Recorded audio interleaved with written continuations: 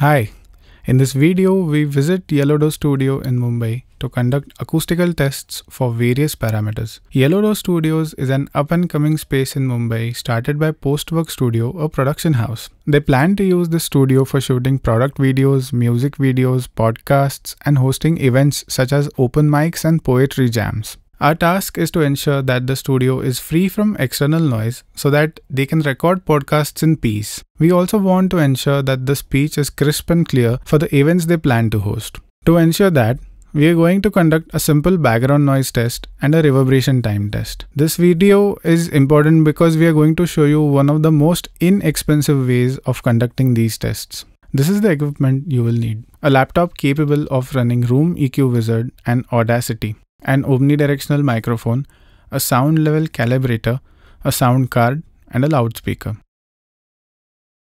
To test the background sound levels, you will need Room EQ Wizard. The link is provided in the description for you to download it. Don't worry, it is a free tool. Once you start Room EQ Wizard, go to Preferences and select the driver for your sound card. I will select ASIO here and the driver for my sound card, which is Audient Evo 4. Then you need to select the input and output channels that you have connected to the sound card. If you have a calibration file for your microphone, you can add that file for frequency compensation in the Preference tab. Go to Cal Files, search for your driver and select the file. Since I am using Dayton EMM6 microphone, they provide a calibration file for each specific microphone. Once the file is input, you can move on to the next step.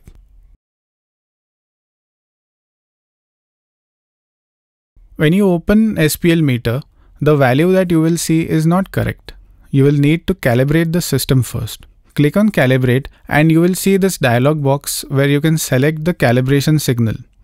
From here, select the Use an External Signal option from the drop-down menu. Here, REW is assuming that an external signal is being played and that you know this level. Turn on the phantom power and adjust the gain to ensure that the omnidirectional microphone is receiving the signal. Place the sound level calibrator on the mic properly and turn it on by sliding it to the 94 dB at 1 kHz knob. This is the external signal and you also know the sound level of that signal, which is 94 dB. Write that value in the dialog box in Room EQ Wizard and click Finished. Now the calibration is complete and it is time to perform the actual measurements. In Room EQ Wizard, press the record button on the SPL meter and it will begin recording the sound level. You can choose if you want to measure the current SPL or the LEQ and also the weighting for the measurement. I will choose Z weighting for this measurement. You can also measure the frequency response of this background noise by clicking on the RTA tool in Room EQ Wizard. When you press record, Room EQ Wizard will record the peak sound level along with the current levels. You can now see that we are measuring the frequency response and the Z weighted equivalent sound pressure level simultaneously. Once you're satisfied with the measurement, you can stop the measurement by pressing the record button again. You can note down the last measurement in the SPL meter tool and save the frequency response in the RTA tool. You can see the comparison of all the saved measurements from the RTA tool in this way. To measure the reverberation time, you need to download Audacity with Aurora plugins enabled. I will provide the link for the same in the description below. The Aurora plugins are developed by Professor Angelo Farina and he has kept it free to use. When you start Audacity, you will need to select the audio driver for the measurement. I will choose the Audient driver and the respective inputs and outputs. Once that is done, you will need to generate a sine sweep signal for conducting the test. You can do that by clicking on the Generate tab and then clicking on the Aurora sine sweep generator. You can play around with the tool to modify the signal parameters and then click Generate. It will generate the sine sweep and an inverse sweep that you will require later. Solo the sine sweep so that no other file is played during the test. Once that is done, place the microphone in a suitable position. Now you are ready to measure. Press R on the keyboard to begin recording. It will play the sine sweep through your speaker and the microphone will capture it to be recorded in Audacity.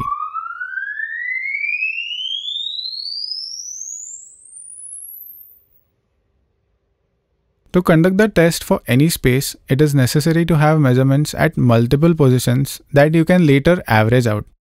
Keep changing the microphone position and repeat the measurement several times. After you have completed the measurements, it is time to calculate the acoustical parameters. To do that, select the recorded signal and the inverse sine sweep and then go to the tools. You will find the Aurora Convolver tool.